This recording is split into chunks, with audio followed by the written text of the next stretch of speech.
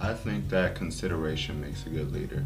Like consideration, like you're not only considerate of others, but you're also considerate for yourself. Because for somebody who's passionate about something, it's very easy to just start doing something with no consideration of, are you prepared to do this and make this commitment, and also like consideration of others, because it's hard to be a proper leader when you're very single-minded and you don't have different perspectives to add to your experience. So I really think consideration is what makes a leader.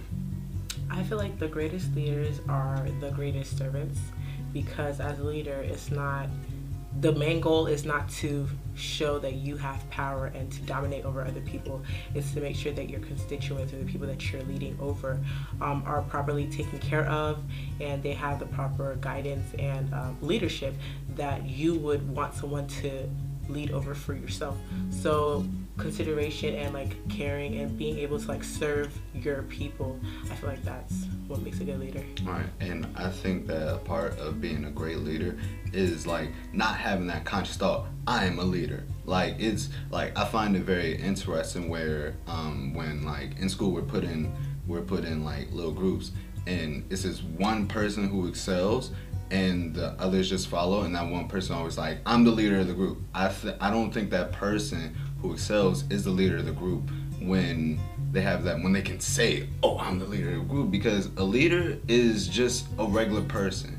It's just a person who's part of the masses, but who knows how to be considerate of others, who knows how to serve others, and who knows how to do for others and themselves. I feel like then humility would be a part of leadership, because you don't want to boast about your great skills, because then nobody will like you and no one will want you to lead them.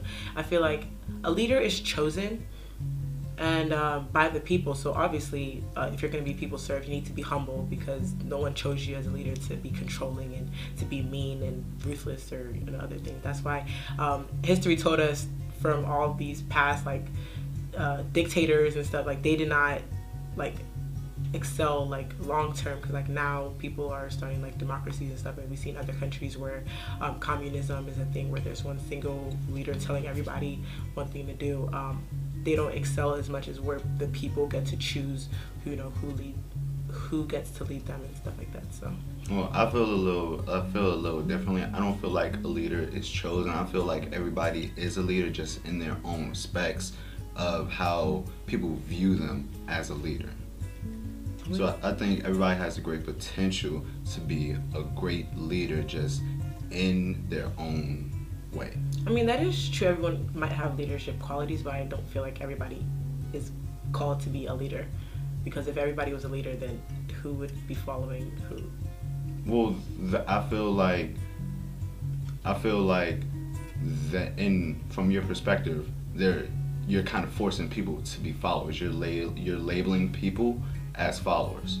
So then you're kind of creating this divide between like leaders and followers. And like I see in that I see the potential for like this kind of meritocracy where it's like you have to be a leader. You have to follow these set qualities of these great people. And I don't feel like leaders should fall into that. Well, not necessarily.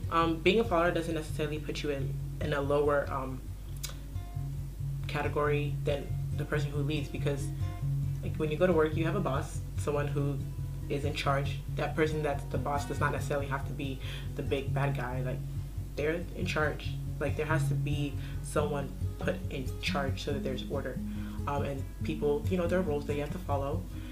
So like leadership, I feel like creates order, because if there's not an order in society, then there's going to be chaos, as we've learned from history.